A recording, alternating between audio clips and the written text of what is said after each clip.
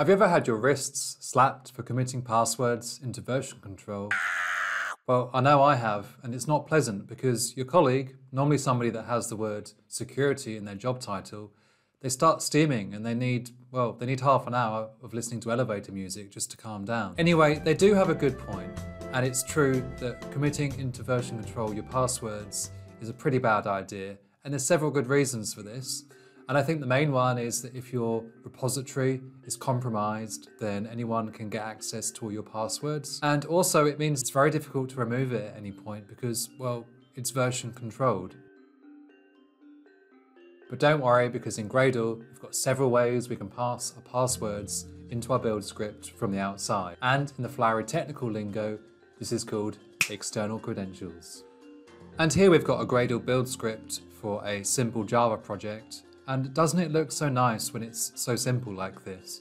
Anyway, a common use case for using credentials is pulling dependencies from a remote Maven repository. And right here, this project has got 2 dependencies, and I want to pull them from my own private repository. So not Maven Central or anything like that, my own private repository with its own username and password. And normally to set this up, we just define our repository's configuration here, and we're going to say it's a Maven repository and it's got this URL. And if I was to run /gradlew space build, and I'm going to run it with refresh dependencies so that it doesn't use the cached local versions, then we get an error because it's saying status code 401 unauthorized. And I'm going to show you 3 ways you can pass in the credentials here. And the first one, I think, is the best one, and it involves setting a repository name. So I'm just going to call this repository Tom's repo. And then we just call the credentials function here, and we pass it password credentials. And automatically, Gradle will take the repository name, Tom's repo, and look for properties, Tom's repo, username, and password. So if we run the same command again, we straight away get an error. It's missing these 2 Gradle properties. And of course, there are several ways we can pass in Gradle properties, one of which is to pass the -p, Tom's repo username equals AWS, -p Tom's repo password equals, and I'm just going to refer to an environment variable here, firstly because this password is extremely long, and secondly because frankly I don't want you to see it. So let's run this again.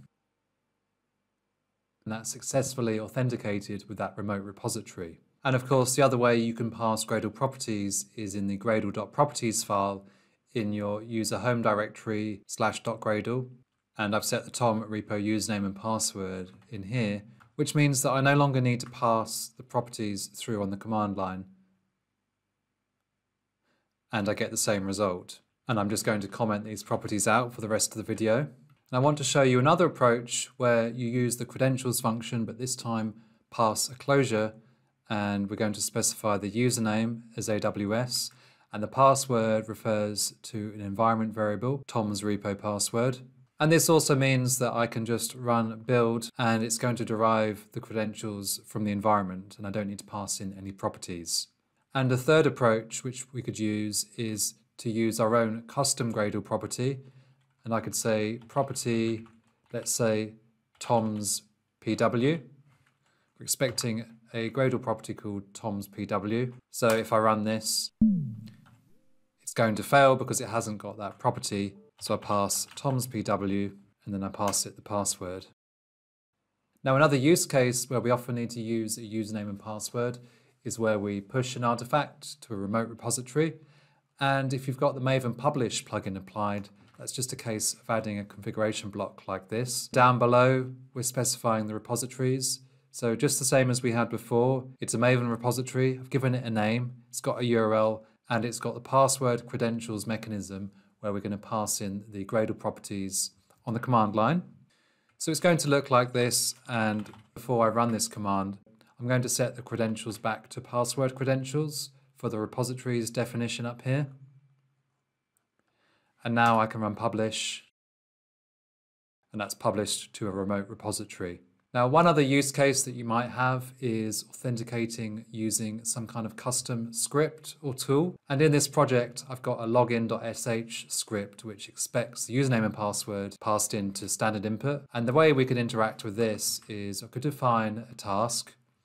It's called login, and it's got this syntax providers.credentials, password credentials. So that's what we used before. And it's passed in this string login, which means that Gradle is going to be looking for a login username and login password, and these details get used in this exec type task. It's executing a command line sh login.sh, and on the standard input it's passing in the username and password. So if I run login without anything specified, it says it's missing the login username and login password. And if I just specify those using -p to pass in Gradle properties, then that's worked successfully. Now, if you've been watching this video and feeling more and more anxious as time goes on because you've actually got some passwords committed into your own projects, then don't worry. What I want you to do is just go and grab those username and passwords and paste them into the comments down below. No, I'm only joking. That's not secure. I want you to copy those, pop them in an email and send them to me directly. No, I'm only kidding. I want you to destroy those username and passwords, or at least use one of the techniques discussed in this video to externalize those credentials. And if you're interested in more Gradle best practice tips and tricks, then why not hit that special button? And I look forward to seeing you in the next video.